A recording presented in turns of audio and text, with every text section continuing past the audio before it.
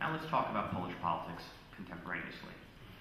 In October 25th, 2015, the largest mandate, popular mandate from the Polish people with a voter turnout of 50%, which is about de rigueur, slightly over 50%, which is slightly above average. It's sad that that engagement is not higher, and it's actually gone down over the last several years. I know that in 2010 it was higher. They voted in the right-of-center opposition, Law and Justice, Prawo i Sprawiedliwość, with a unilateral mandate to govern. This was the first time since 1989 that one party received this unilateral mandate. There was no need for a coalition government. In previous years, even PO, the Eurocentric party, they called themselves center-right. I always joke, the only thing center-right about them is the side of the road their taxpayer-funded chauffeurs drove them on. There was nothing center-right about Platform Obywatelska. They were also socialistic, they were statist, they were Eurocentric, and mostly their philosophy was just used as cover to loot. When they would say that they were going to lower taxes, like they did in 2010, during the snap election, there was the promise that we would lower taxes. I was in Sopot, actually during a rally where all of the PO people were, Sikorsky, Komorowski, and the promise was to lower taxes. This was a couple weeks before the election. The election's on a Sunday. That Monday they raised the VAT. I'm not always a defender of all economic policy emanating from the right-of-center socialistic party that now Poland has, but I know they act in good faith, and when they say they're going to raise taxes, they raise taxes. And that visibility as an investor, that's the kind of visibility that the global investor class needs to do business. Blindsiding the global investor class with regulations that are promised won't materialize, or tax cuts that are the opposite of what does materialize, is a way to chase foreign direct investment out of the country. And that is something that has started to accelerate the last few years leading into this last election. The shale gas drilling is a great example. Poland was supposed to be a center for shale gas drilling. It's arguable whether there is huge shale deposits underground, but regardless, Shell, Marathon, BP, Eni, Total, they would have spent hundreds of millions and billions of dollars creating jobs just in exploration. But the last government, given their culture of looting, was more interested in short-term licenses, one-year licenses with renewals with no visibility on what the renewal rates would be, and confiscatory royalty rates should anything be unearthed. So they chased away a huge potential economic driver to GDP growth. Again, with or without the shale, the job creation in the ancillary industries beyond the exploration companies would have been massive. Hundreds of thousands of jobs would have been created. So going back to October 25th, we had this incredible mandate after the people of Poland, many of whom had known and talked about it, and political culture has been such. It's a political culture of post-communism, which means essentially the same figures before, flipped to capitalists, crony capitalists in transition post-1989. They wrote a constitution. I've read the Constitution. It's not a very good Constitution. It needs lots of reform, and that's where the tribunal debate comes in, which we'll get to. This class did a huge amount of damage to faith in government in a people that it really was hungry for freedom. It's not a coincidence that Poland led the way in fighting for its freedom in the 80s with Solidarność, with the transition in '89. Poland was a big precursor to the death of communism. Glasnost and Perestroika, of course, helped soften things and allowed there to be a critical mass of energy that could do things like protest and communicate to the greater world. And Poland was the first, and the people were hungry to make it the best. And as I wrote about the coming recession in Forbes, it didn't work out that way. And I contend that Afera Tashmova, the cake scandal, really drove the level of the mandate that was given popularly to the new government. Warsaw, people in Warsaw, people connected to the political class or within arm's length or visible, a visible position of what was going on with the political class, knew about the corruption. But after Afera Tashmova, there's nobody who didn't realize the scale of the corruption. This was institutionalized looting. I joke with my partner about Chicago and Illinois that if anything happens for the good of the people, it is entirely by accident. And this is really what was happening in Poland the last several years. Given this mandate, and also it's important to note that in May, simple majority, Andrzej Duda became the president.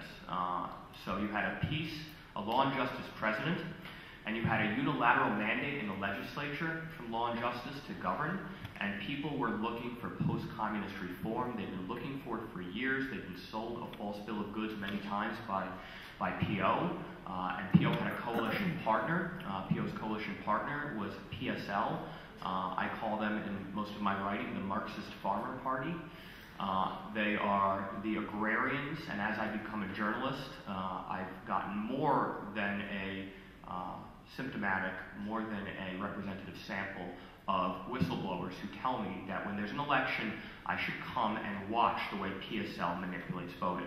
PSL, given they have the morality and they control the jobs in things like schools in smaller towns and in the rural areas, industrial farms and factories that are state-owned, they stand over the shoulders of those who would vote and say, you vote PSL or you lose your job, and it keeps them at 5% present in the parliament, and certainly in excess of 3% funded from the treasury.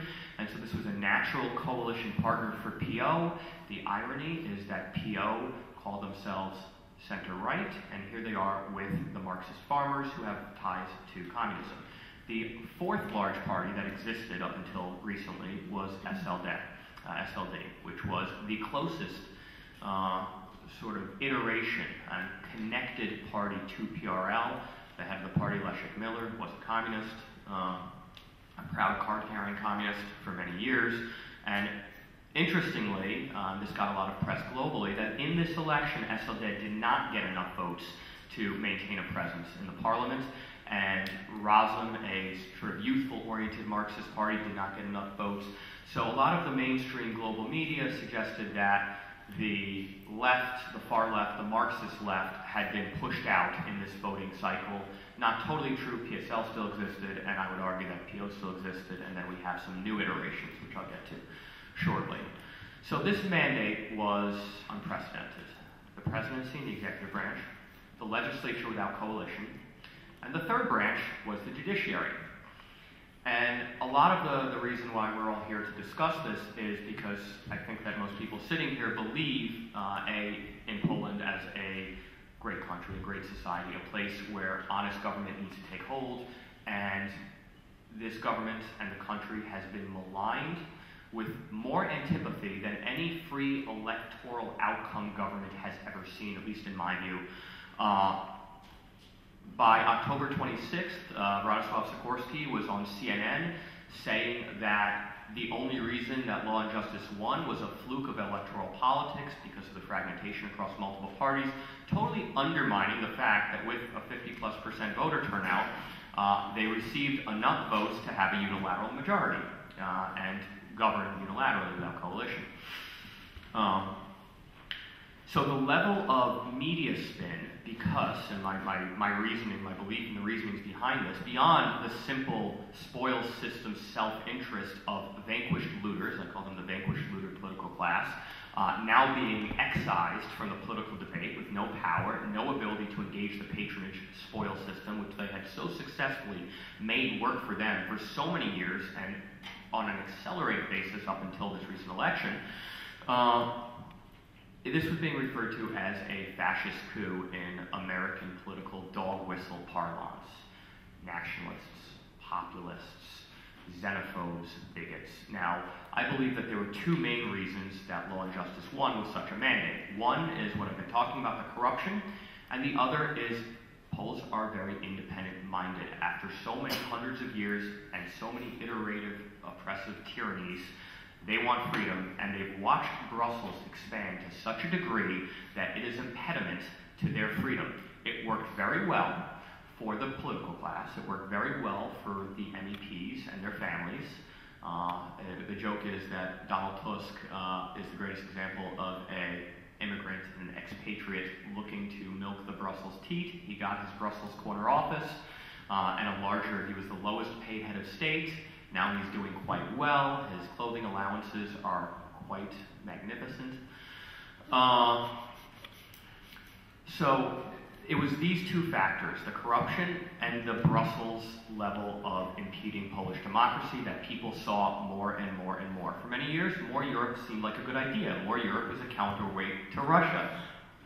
I love Daniel Kaczynski. He's one of my favorite people. We agree on everything, but I do see in Poland a healthy distrust of Russia, and pure diplomacy will not. It's the one thing we disagree on. How to handle Russia. How to handle Russia. Well, I'm working on you. But more Europe seemed like a good idea because Poland has been carved up and left to swing in 1939 and then 1945, and more Europe seemed like a sensible idea for security. But as Brussels has expanded its sphere of influence beyond supranationally, but also into everybody's garden, and into everybody's pocketbook, and into the curvature of everyone's pickles, and all sorts of utterly ludicrous regulation, and Poles are very independent-minded. It's not a coincidence that my father and I are Poles. You tell us to do something, we're going to do the opposite. We're going to argue with you. We're going to complain about it, certainly. So it really came to an accelerated head during the migrant crisis. Poland is 99+% Polish Roman Catholic. As a Polish Jew who has no real spiritual connection to the Catholic Church, I consistently suggest that Poland's strength and its ability to maintain its freedom-minded zeitgeist exists because the Church is such a strong center of values, and for hundreds of years under oppressive periods, it was the repository of such values and Polish culture. In every Soviet satellite that got sucked into the Iron Curtain, the priests were brought into the middle of the square and shot, and many countries, Czech Republic being a great example, said c'est la vie. In Poland, they fought. They fought because the church meant something greater. It meant something greater than a spiritual center. It was also a social center, a civic center, a philosophical center.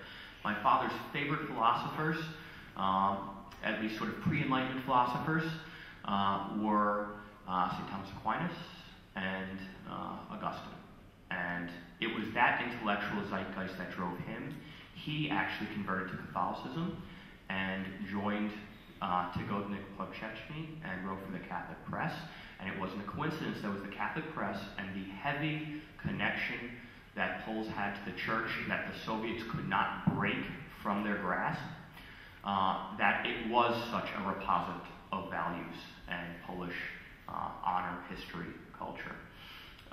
So Poles being 99% plus Roman Catholic, seeing the forced incursion and injection of the third world, Muslim world, saying from Brussels, you have to accept these people into your midst. Poles, having had to fight to maintain their culture and to now continue to carve it out in the late 20th and early 21st century, rejected this, wholly rejected this, especially after seeing empirically it doesn't work.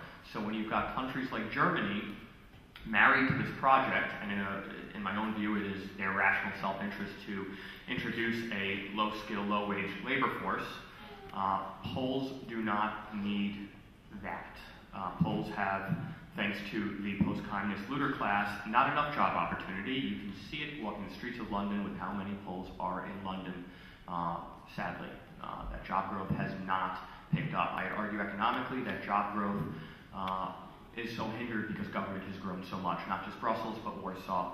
A funny stat that Jarosław Gowin, who was the first politician I supported publicly when he formed Polska Razem, a socially conservative, economically liberal party, he would cite the stat that there were more people working for the government than under PRL by a very large margin, whether by direct employ or by contract. Everybody was working for the government, and that is a problem because that crowds out the productive, the entrepreneurial, and the competitive. Government workers are generally not the most competitive workers in the workforce. When you look at in 2000 versus 2014, most of the staffs in the SEM, obviously, of course, Brussels as well, expanded dramatically. One of the things that I just learned today is that every MP has 2 or 3 staffers. That is kind of an inspiration to me, because that is certainly not the case in Warsaw, Brussels, or the United States. So going back to this mandate, as you can see, I just start going off on tangents. The executive branch, the legislative branch, and that left the judiciary. So let's talk about the judiciary. So the pinnacle of the judiciary, the tip of the spear of the judiciary, the Polish version of the Supreme Court, though I argue with people who say that that's a very analogous term, they do have different roles, is the Constitutional Tribunal. A little history on the Constitutional Tribunal. It was brainchild in 1982. It was launched in 1986 during the height of Glasnost and Perestroika, and it was staffed with communists. From the very beginning, it was a Potemkin village kangaroo court to show the West we are liberalizing. The staff turnover at the Constitutional Tribunal, 9-year terms, was very low. Coming into this election cycle, 14 out of 15 of these so-called jurists were appointed by PO or PSL. They were loyal to the last government and hyper-politicized, many of them with communist backgrounds themselves, like Szyplinski, the head of the Constitutional Tribunal. So you've got a judiciary that's supposed to be the arbiter of constitutionality, who's overseeing a highly flawed constitution written by communists for communists during transition. A transition that in 1989, I think probably a lot of people here know about Magdalenka and the Round Table. Lech Wałęsa, who I am not a fan of. I do believe that it's a very good thing. Transparency breeds accountability, breeds truth, breeds light, breeds justice. And exposing Lech Wałęsa's history as an operative of the Communist Party. I've got to know a lot of people. I have some great friendships of real Solidarity members. Not members of Solidarity who were very late to the party, right as the whole communist PRL was crumbling and then said, hey, we're opposition, which was many people in PL. But people who were in jail, with Kornel Morawiecki, who was exiled and fought his way back into the country, or friends, especially in Wrocław, who were interned for 6 months. Real oppositionist hardliners. And they've got great stories on Lech Wałęsa, seeing what he was doing. Agent Bolek is not a construct of the Polish right. This is more and more being factually proven. And he made a deal with the communists, and the power sharing was rather off-kilter. 70% of seats, post-Round Table, went to communists, 30% went to oppositionists, many of them Lech Wałęsa's guys, and that was who helped Poland transition into a quote-unquote democracy. So you've got people, and I always say that Poland will only be truly great when those who were educated in these systems of power utilization are gone. And that includes a lot of oppositionists who are not innately bad people, but they learned in their formative years of exercising power and engaging power, political power, and legislative power, they learned from a poisoned system. And it's only when they exit stage left or stage right, depending on their perspectives, that Poland can really assert itself as a robust democracy, because the people believe in robust democracy. The codification is very, very flawed. In 1988, there was a law called Wilczek's Law that experimented with allowing people to be entrepreneurs, and it was a revelation. Babchas and Jabeks created stores out of nothing. Just old people who were previously essentially serfs to the communist regime were all of a sudden creating businesses where they were creating products for domestic consumption and export. And Wilczek's Law essentially reversed the standing law, which was if something is not permitted, it's illegal. Wilczek's Law said if something is not expressly illegal, it's permitted, much closer to the American laboratory of innovation. This is what allows for innovation. We've actually tried to institute a new Wilczek's Law, but given the Polish political class on all sides, they argue about who's going to take the media on it, so we haven't gotten very far on it. But it is very, very necessary, and this is the kind of example of the constitutional flaws that exist in its present state. This tribunal, run by communists, on October 8th, it was October 9th, there was a legislative fix to change the rules of ascension onto the tribunal. There was going to be 2 jurists whose terms would be up after the election, the end of the year. legislatively, the still PO majority voted to disallow that term expiration and accelerate the process to right then, at that moment. And they then installed new justices. There were several justices whose terms were up, who they installed, and then there were 2 who they accelerated the process in an effort to prevent the judiciary from migrating over the natural term of justices' terms being up and peace now having the appointments. So they were fighting to make sure that this quote-unquote independent judiciary that they go all over the Western press saying is an independent judiciary. And they put in new guys, and then after the new government was formed, they reversed this. They nullified all 5 appointments, and their claim was to bring a semblance of balance. In addition, they changed the order of which cases were heard, as the judiciary had proven that this was not an honest independent judiciary. So instead of allowing the triage system of hearing cases, they said they were going to do it in a more neutral manner, which is chronologically. So instead of giving the Chief Justice Shaflinsky the discretion to hear cases at his will, they said we're going to do it chronologically. They abrogated those justices that they put in their guys, and they changed the voting from a simple majority or a quorum to a larger majority that PO and the last judiciary did not have, and that's when attacks started, some of the attacks. And so as I've argued that, and I write about this all the time, there has been no coverage in the fact pattern of the tribunal in the BBC, in CNN, in the Washington Post, in the New York Times, in the Associated Press, in the FT, in the Economist. And it's important to note that the Economist, the Poland correspondent, Central and Eastern European correspondent, a guy named Ed Lucas, very close friends with Radoslaw Sikorski and Anne Applebaum. Henry Foy is an aficionado of their work as well. He's the journalist for the FT. At no point do any of these outlets and any of the hundreds of other mainstream outlets with generally a Eurocentric agenda to centralize power to the technocratic elite, at no point do they mention that the bench was stacked 3 weeks before the election. They just don't mention it. And that is an integral fact that is curated out of the fact pattern and has colored the entire global perspective on Poland and bolsters their thesis that these democratic elections are a fascist coup. There was also, secondarily to the tribunal, a media law. And that's the main other point where they've used to justify their quote-unquote fascist coup narrative. The media law said that instead of the KRRIT,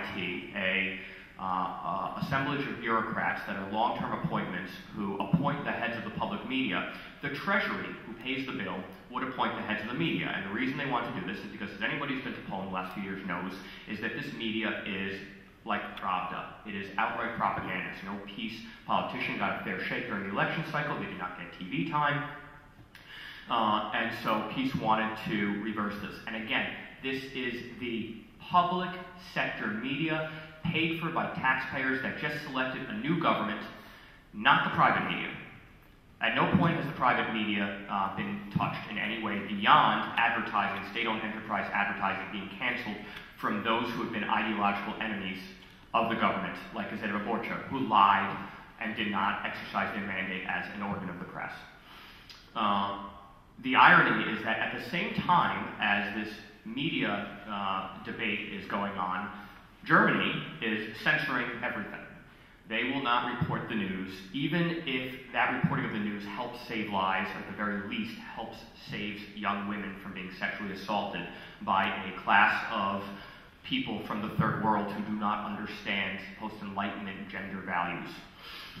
And in addition, they also make overtures to Turkey's Erdogan for EU ascension in some sort of Faustian bargain to control borders. Erdogan has shut down private media, has imprisoned journalists, has arguably killed some journalists, and is no friend of free speech or free expression. So the irony of having the EU and Tyrmand, Ettinger, and Schultz go after this Polish government for abrogating a free press is laughable. And Beata Szydło, to her credit, in Strasbourg, very simply made the case that pretty much every country in Europe has a similar mechanism as Poland is now trying to institute. A new government installs the public sector media heads, whether it's direct or indirect. Belgium is very direct. Poland, they wanted to make it very direct, well within their mandate, given the honesty and integrity of the previous media. One other anecdote about the coverage, the news coverage that Sikorsky and Applebaum helped perpetuate in the West. The former defense minister, a odious fellow named Tomasz Siemoniak, he bolted in the staff of a NATO-affiliated office, a liaison office that helped do things like put studies together of defense spending. He wrote this narrative. He wrote that changing the security service, changing the heads of the security service is proof that this government's firing the civil service. Show me a country that when a new government comes in, especially a starkly opposed government to the last government comes in, they allow the heads of things like internal and external security to remain. Especially in Poland, where it has not been a secret that it has had huge Russian intervention behind the scenes in helping determine what the defense strategy is. And PO, all too happy to spend very little on defense, they would prefer to spend the money on themselves, all too happy to take EU grants for roads and spend the money on themselves, really didn't care. And so it was not a secret to most close watchers that these defense services were filled with legacy communists as well as Russian spies. And there was even validation that Simoniak's team was doing business under the table with KGB and FSB, FSB being the new KGB, their operatives, and even weapons sales and purchases. Certainly not something good for the safety and sanctity of the Polish nation. One other Jackson Deal special, and this is a guy who knows nothing about Poland, so I think it was pretty much ghost-written by Anne Applebaum, was that the defense minister, Antony Macierewicz, is an outspoken anti-Semite. Those are the words. I can't even make that up. And I speak in hyperbole, but outspoken anti-Semite. I know Antony Macierewicz. He is not an outspoken anti-Semite. Moreover, in 1968, he marched against the purging of Jews from students and universities, students from the universities. And this dated back to a radio interview he did questioning the validity as well as the potential correct assertions, just questioning the protocols of the Elders of Zion. This was in 1980, and the transcript is somewhat incomplete. And so this is proof he's an outspoken anti-Semite, and that is another weaponized narrative mechanism they use to undermine this government. There was a Broadway-style prop, an effigy in Wrocław of a Hasid that was burned in front of a rally of young nationalist ONR. Now, I've got no affinity for ONR. I think they're thugs and heathen, but they did not organize a burning of an effigy of a Jew. One unaffiliated 55-year-old rabble-rouser who's pretty well known as somebody with unsavory ties was, in all likelihood, given a case of Zhuber, a prop, and said, go out there, wait till Gazeta Wyborcza is filming, and burn this thing.